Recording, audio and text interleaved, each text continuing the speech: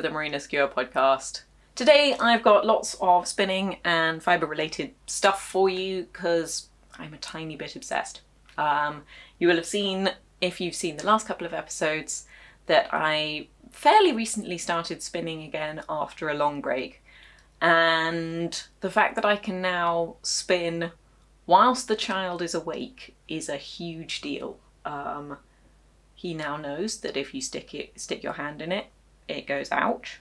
And so he doesn't do that, which means that I can get a little bit more crafting done during the day. And so I've been doing loads of spinning. First up, I'm going to show you a couple of knitting projects, but even one of those is in hand-spun yarn. So, oh no, I will start with what I'm wearing because otherwise I'll forget. This is my Galdor cardigan. I designed it, in fact I designed both of these around the same time a couple of years ago. This is the Galdor cardigan. It's got lots of steeks. It uses 3 different limited edition yarns from Woolly Mammoth Fibres. They're all undyed ones, and it's just a super fun one.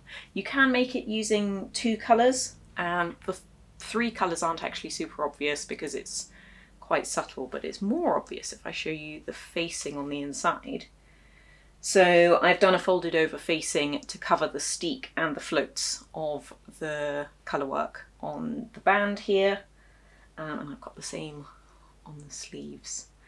And you can see there that this grey is very slightly darker than this grey. So this one, I believe, is a blue Texel. Maybe it's just Texel. I feel like it's mixed with something. And then the white is Dorset, and then the darker grey is Jacobs. And it's just, I wear it all the time this time of year, especially when England being as it is, summer isn't summer. It's very grey. We've had so much rain. After some really nice weather, we've had like a month of not much sun, lots and lots of rain. The garden's doing astoundingly, but I don't really get out much to enjoy it because it's constantly raining. So this is really nice for throwing on, and then when the sun comes out you can take it off really quickly, and then 5 minutes later you can put it back on because it's cold again. Nice wide sleeves help with that, and the fact that they're not long means there's just no faff, which I hadn't really thought of as being the main thing I would enjoy about the garment when I designed it, but it's super fun. And then this top is Dryopteris. So it's got little, I don't know if you can see there, little travelling stitch details down the side, little bit of a split hem, quite high up armholes. You can lengthen those if you choose to. And yeah, it's very fine. It's done with what is a 4-ply yarn but feels a lot lighter. 4-ply weight, not 4-ply construction. It's the Vintage 20 4-ply from Wool Decanted, and this is again undyed fibre. I believe it's a Shetland Blue-Faced Leicester blend, and all British wool and spun and processed down in Cornwall, I believe. So yes, Dryopteris. And then this one's Galdor, which I'm going to put back on for now because, you know. Both of these, just for the next couple of days, because we're at the tail end of it, are on 15% off with the code GALOPTERIS, which I realise is a completely stupid word, but it made me giggle. So that's Galdor, Gal, Dryopteris, Opteris. So I will put that in the description box below. That is it just for the next 3 days. 15% off one or both of the patterns if you choose, because they're nice sort of summer knits, but also they carry well into the rest of the year with layering and stuff. It's cool.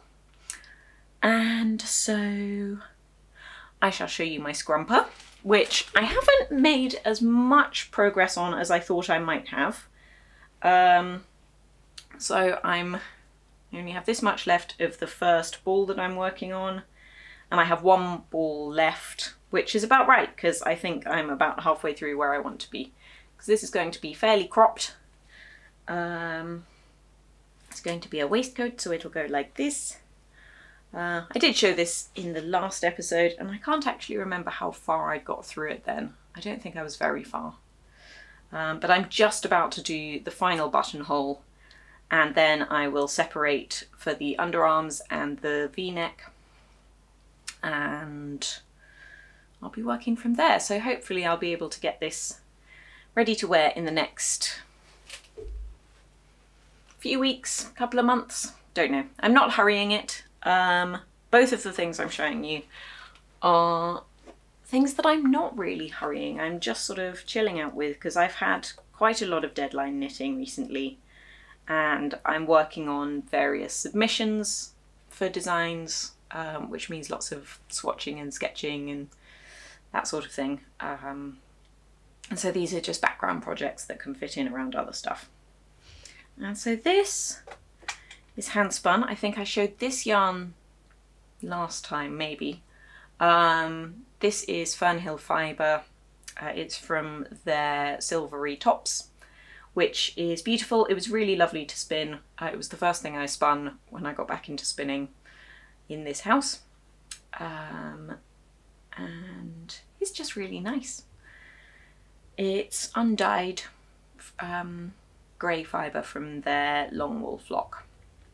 And then this, in this amusing tiny basket. The basket's made of ivy.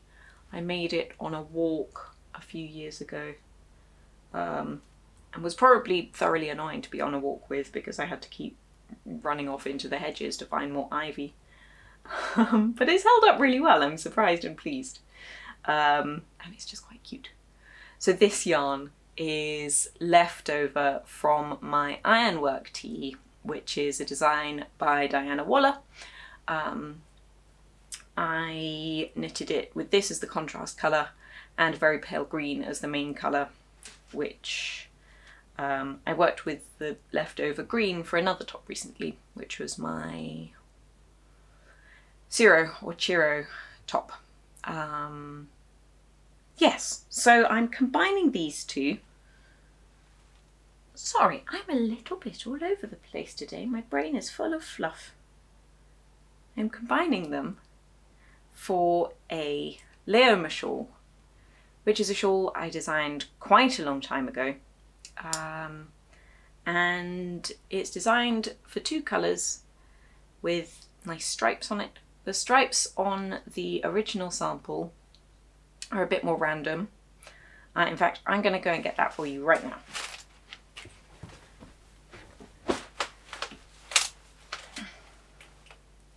This is the original sample. So this is my Leoma shawl. This one is in Luma by the Fibre Co, which is merino wool and I think a little bit of silk and then some linen. And so it's really nice and drapey. It's a smallish shawl, which is good for summertime. Well, and for transitional stuff.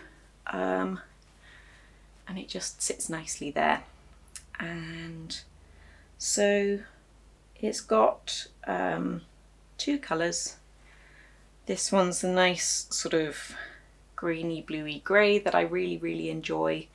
And then a yummy buttery yellow.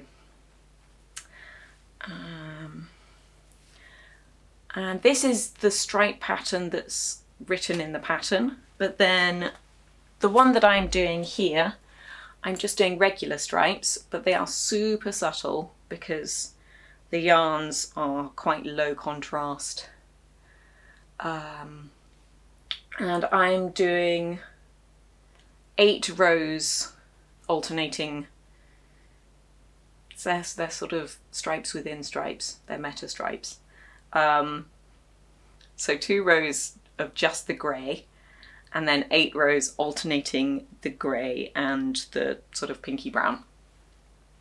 And I'm just going to do that all the way through, and I'm doing that because I have more of the contrast colour yarn than I had for the original sample, and so I think doing it like this should use up most of both of the yarns.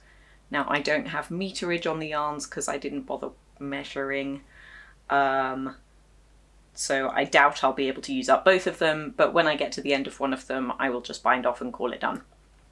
So it should be slightly larger than the original, and also I'm working at a slightly looser gauge. I'm using 4.5mm needles instead of the 4mm ones that I used for the original one, because I wanted it to be very sort of light and floaty and bouncy. And they're kind of, whilst both still being my sort of slightly muted thing, they're both very, very different vibes. Like this one is sort of high contrast and it feels quite summery, whereas this feels sort of foggy and cozy and wintry, and I'm not going to need to wear it for hopefully quite a while, but when the cold weather comes I will be ready for it. And it's kind of the vibe I'm going for with my hand-spun stuff. I'm getting to the point where I have quite a lot of garments, especially garments, that I've made in hand-spun yarn in sort of dirty pastels, sort of very low saturation, fairly pale colours. And I'm just really enjoying how they combine and how they look. And yeah, so in that vein, beast of a spinning project. I finally got some of my grey off the spinning wheel. So this is, I actually labelled them because I did measure them and I didn't want to forget how much they were. So this smaller one is 89 grams, and then this larger one is 169. And in total, it's 871 meters, which is a lot more than I expected it to be. I kept saying, especially over on Instagram, and I think on the couple of times I've mentioned on here, that this felt like it was taking a very long time. And I am spinning quite fine, and it's a 3-ply, so you have to spin a lot more singles than you would for a 2-ply. But then when I was winding it off the bobbins, because I literally just spun as much as I could fit on my bobbins, and then when I plied it up and was winding it off my big plying bobbin, I sort of had wound off this much, and I was thinking, this is definitely going to be too much to be one skein. So I did this one as well. You know, I just broke it off and then wound the rest off onto this. I wasn't expecting it to be, I was expecting less than 200 grams, and this is 260-ish grams. Which is really pleasing because it means I've only got about 140 grams left of fluff to spin, which means I'm well over halfway through this project, which is encouraging because it's just nice and motivating to feel you got past the halfway point without really even noticing. So yes, this is a whole mishmash of fibres. I did a Patreon video a few months ago about the fibres that went into here and the process of making the bats, and I'm going to be making a Mistland cardigan, which is a design I released back in August last year, and I didn't really like the sample that I made originally because it was for a publication, and so I'm going to make a new one.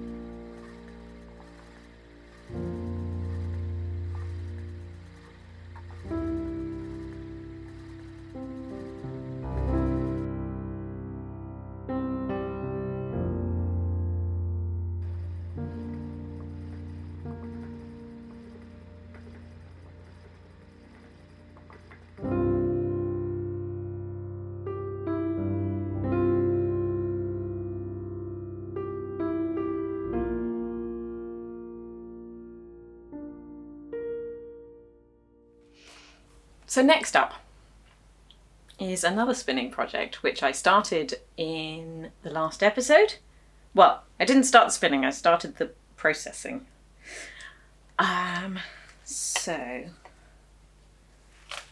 this little basket of fibre is what I've been working on. So this is half the fibre that is left because I've done the first half already. So we've got 2 different fibre tops from John Arbon Textiles, and then this is a bat from Sealy McWheely.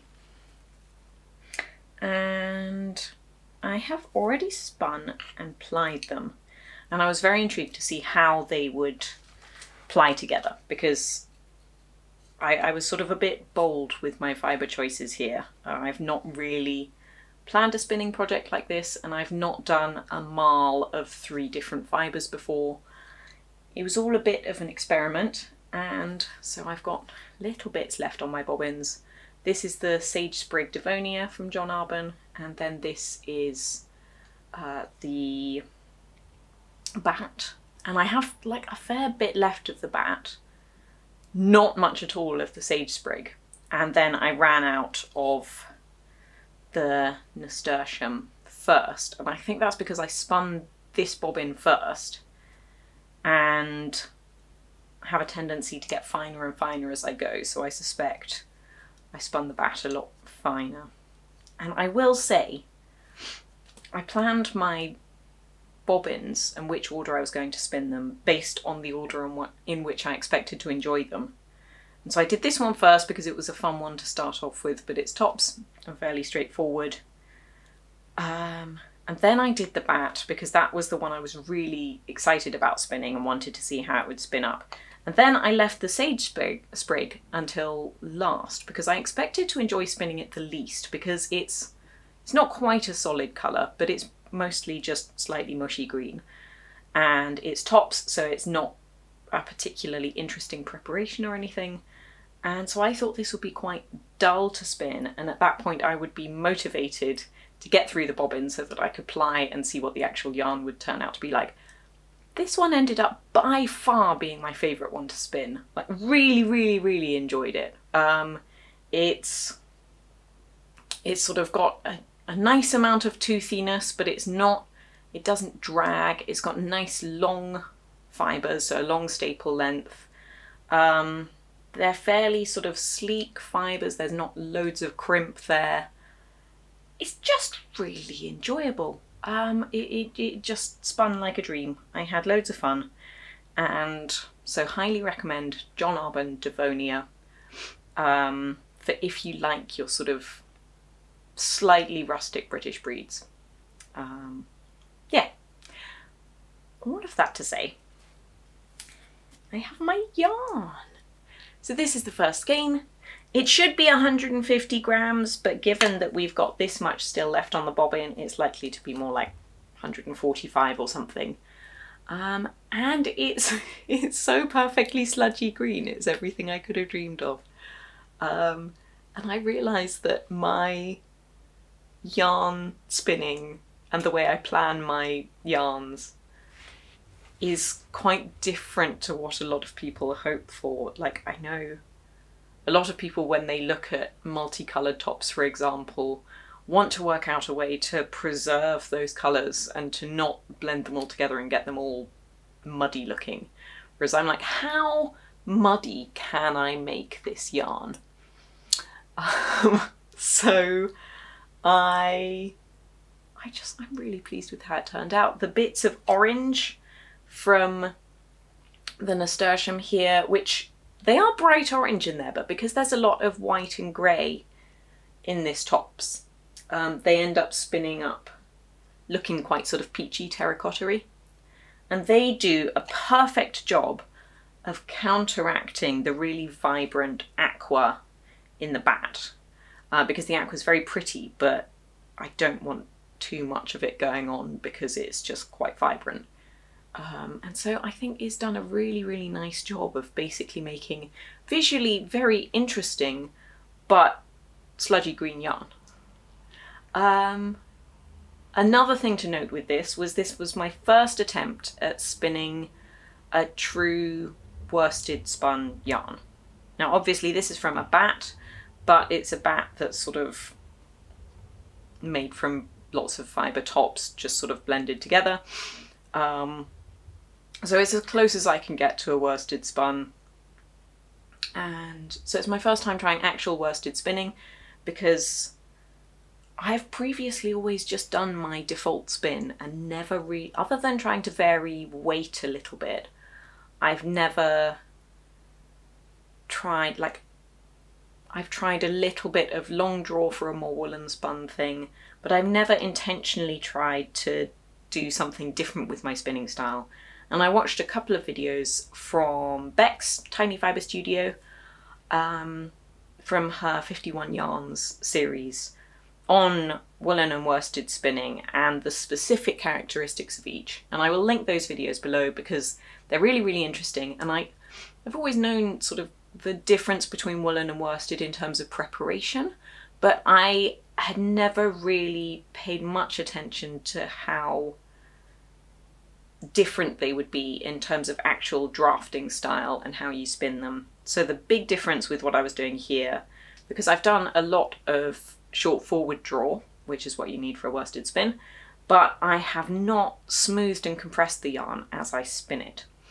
I've not done that previously, and that is what I did here.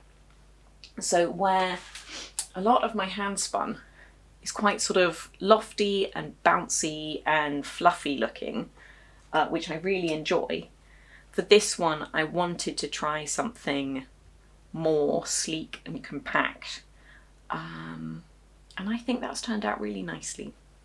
It was slightly counterintuitive to just have to keep my fingers on the yarn that I'm spinning. But yeah, once I got into a rhythm of it, it was really nice. So yeah, the aim with this, I haven't actually measured it, but I'm fairly sure it'll be probably a sport weight, which is what I was aiming for. Like, there were times where I kept panicking, thinking, oh my god, this is going to be really fat. It's going to be like a DK weight, which would probably mean that I might not have enough for a garment. I didn't want to go as fine as a fingering because I keep accidentally spinning too fine. This was meant to be a DK, but I knew as I was spinning it that that wasn't going to be the case because it's definitely a light 4-ply. So, meh. So yes, I actually spun vaguely the weight I think I was hoping for with this. I will measure it up, see what I've got going on.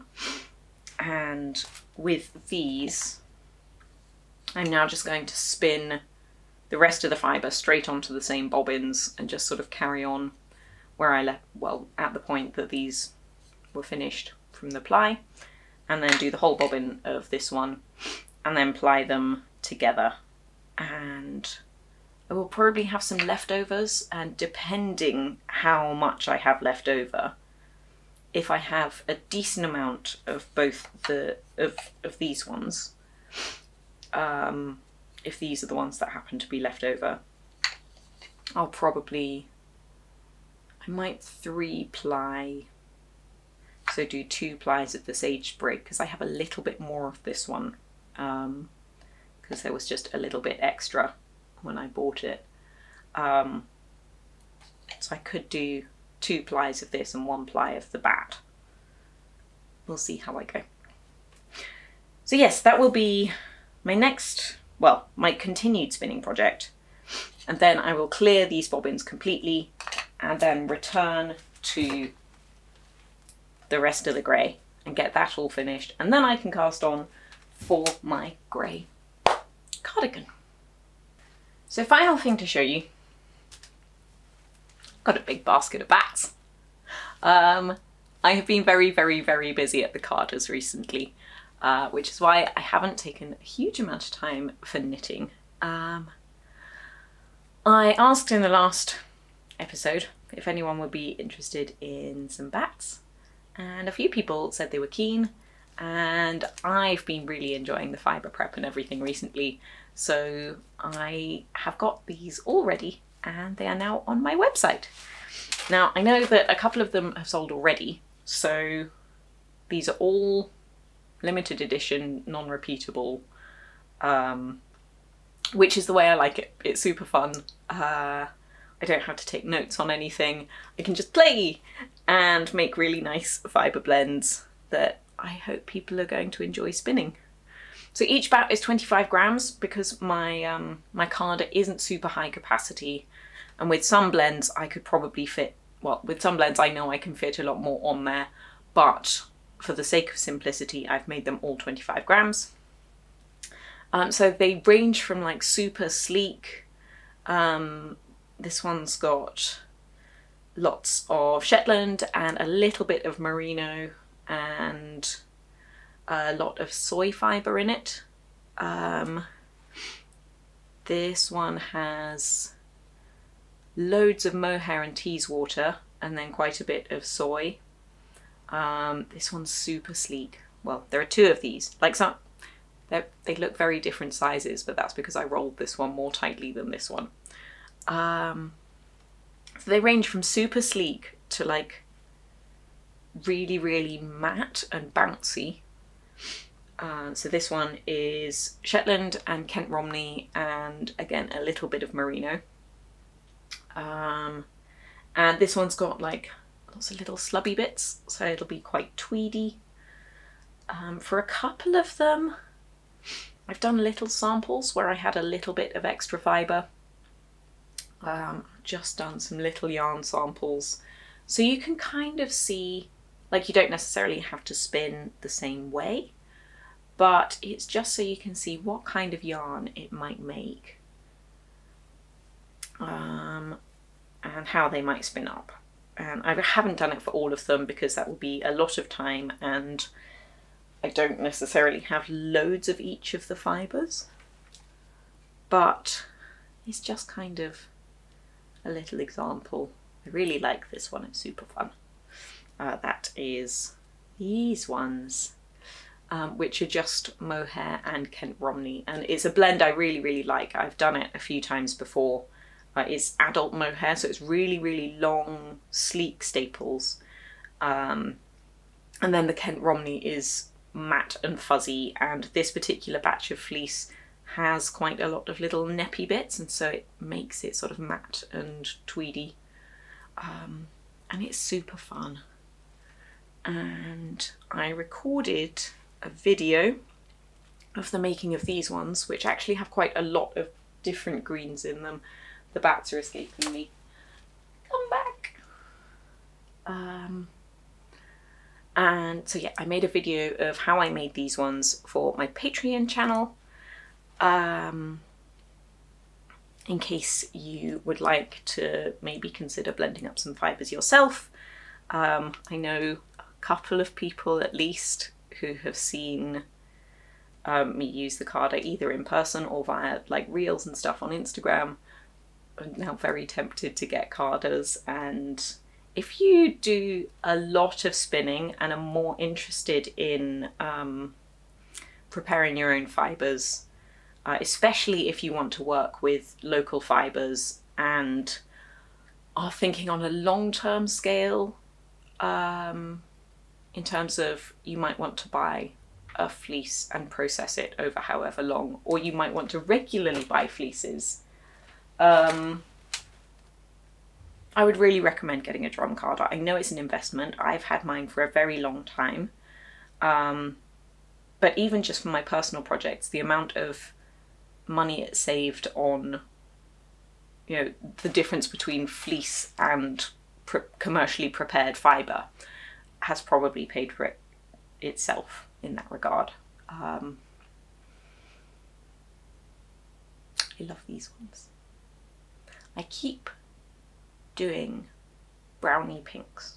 I actually know a lot of people think I don't like pink at all. There are lots of pinks that I strongly dislike. I do like a brownie pink. I like a terracotta-y apricot-y pink.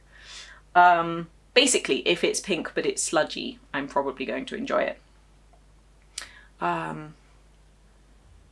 But every time when I'm trying to come up with names for them, I have to think of things that aren't meaty, because it just looks a bit meaty. I didn't call those ones bacon, I called them astrantia because they are like pretty flowers, not like breakfast meat.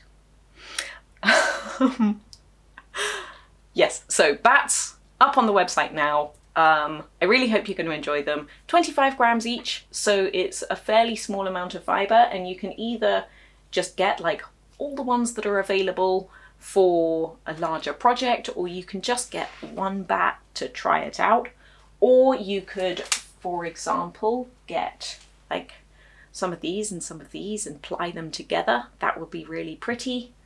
There are lots of options available to you, and I hope you can, you spinners and people who are actually interested in bats, I hope you're going to enjoy that.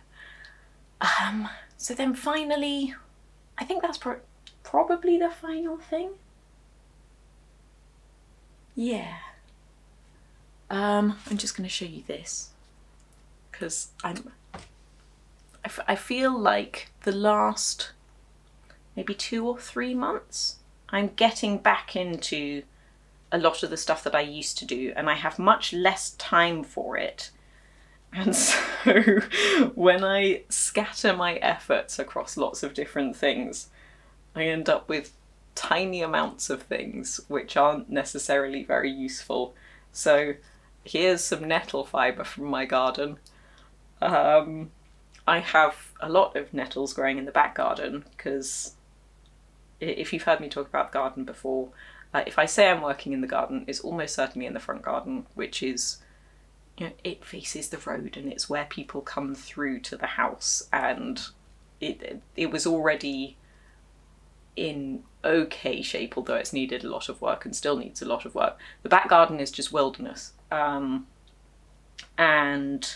so there are lots of nettles out there. Some of them are very, very long and being strangled by bindweed. And so I have processed nettles before. I did so a few years ago, a couple of years, I don't remember.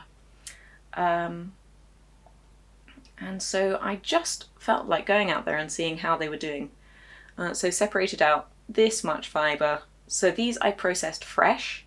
If you know anything about nettle fibre, it's bast or bast fibre. Similar to flax and hemp, but it is a bit weaker than flax, and it starts out this lovely green colour, but eventually this is left over from last time I did nettle processing, and this started out that nice green colour but has faded to this very pretty sort of straw gold. So this is from this batch. This is the same stuff from the previous batch. This is sort of the waste fibre, but with further processing can be made usable. But obviously it's tiny, tiny amounts. And so it's just, I have more nettles outside retting. So retting is the process of leaving them outside and exposing them to water, whether you submerge them in water or whether you dew ret them, which is what I'm doing, which is just leaving them on the ground and letting the dew and rain get to them.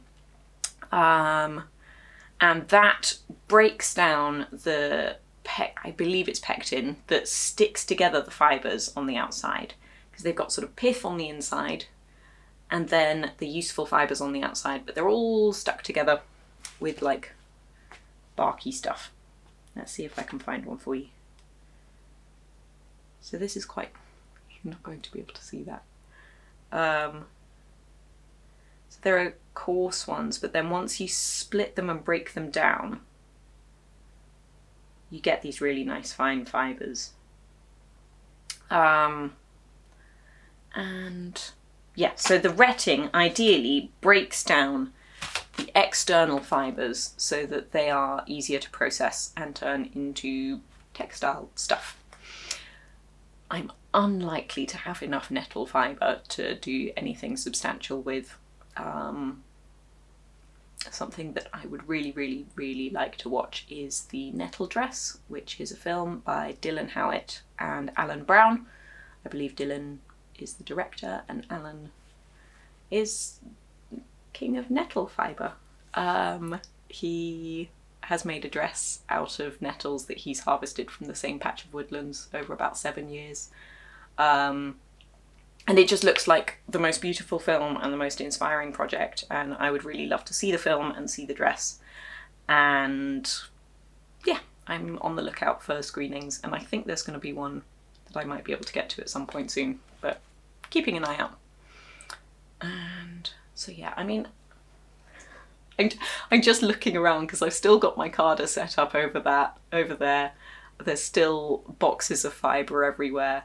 I went to find my loom yesterday to hopefully do some weaving, but I can't find the yarn that I want to use for the weaving because everything is still chaos since we moved house and I don't know where the yarn is.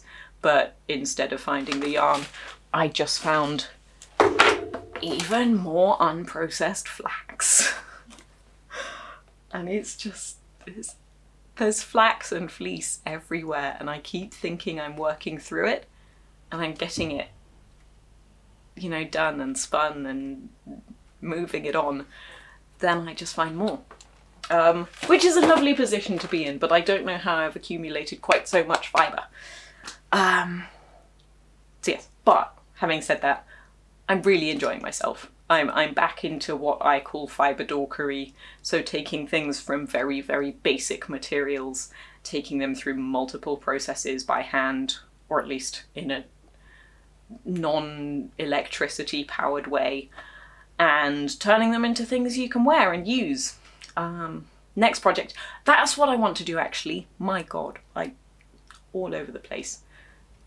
Tiny amounts of nettle fibre. I had an idea for this earlier. I can't really do anything wearable with this. Like, the thing I have in mind I can't do with this either, but if I add more nettles to this, it's something that doesn't need to be soft. I have just upgraded my camera. I don't know if that's going to be evident from this video, but hopefully there will be some quality improvements, and it's a lot more easy to use. My old camera was very old. And yes, it came without a strap for reasons, so I would like to make a nettle strap for it. I might blend it with some flax just to speed things along a bit, but I think that would be a nice, manageable project for very local, small amounts of plant fibre. Yeah. So lots of stuff. I did want to tell you about a nice adventure I had a couple of weekends ago. I say adventure, we mostly stayed in the house. Cat Weaver of previously the Heather and Hops and now just Cat Weaver came to visit after a long time of trying to plan stuff. She came and she brought her spinning wheel and she brought a lot of fibre. And I think she'd been following this project and how much I was complaining about it. And so she wanted to prepare fibre for her first garment quantity of hand-spun yarn, and had a lot of undyed fibre, but was saying that she thought that it might be a bit not the most exciting to spin in large quantities.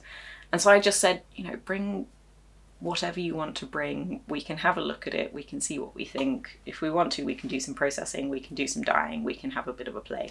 And so we ended up carding up, well, dyeing most but not all of the fibre, and then letting it dry overnight, encouraging it outside in net bags and waving it around and stuff, so that it would be dry the next day so that we could card it up. And we made a load of bats, and she's going to be spinning that into a garment quantity of green gorgeousness. So if you want to see the process of making those bats, do go ahead to Kat's channel, which I will link below again, because she's got some footage on her latest podcast episode, and it was just really, really nice to spend some time with her and just chill out and do some nice crafty stuff. Yeah, I think, do I have other things to show you? think that's all the things I need to show you. Sorry about the like slightly frenetic fibre obsession, but I'm just so happy. It feels like I'm properly back. So yes, bats everywhere. If you like fibre and spinning and want to try possibly ones that are a little bit different to what you often see, because most of the fibres are completely processed by hand rather than either just being dyed by hand or just blended. They're all dyed by hand. A lot of them go through the carder multiple times to get them to a state that I'm happy with. And so the blends are just a little bit interesting and different. So yes, if you want to catch me before the next podcast episode, go and follow me on Instagram if you're not there already, and do sign up to my newsletter where I post about new stuff that's going up in the shop. And if you want to help support the channel, go over and take a look at Patreon. There's always new stuff there. You get access to shop updates before most other people, and we've got a nice little Discord group, and it helps things like helping me afford a new camera when it's needed. So yeah, everyone's support there is much appreciated, and if you're not going to join, that's cool. Thank you for being here, and I will catch you next time. Bye bye.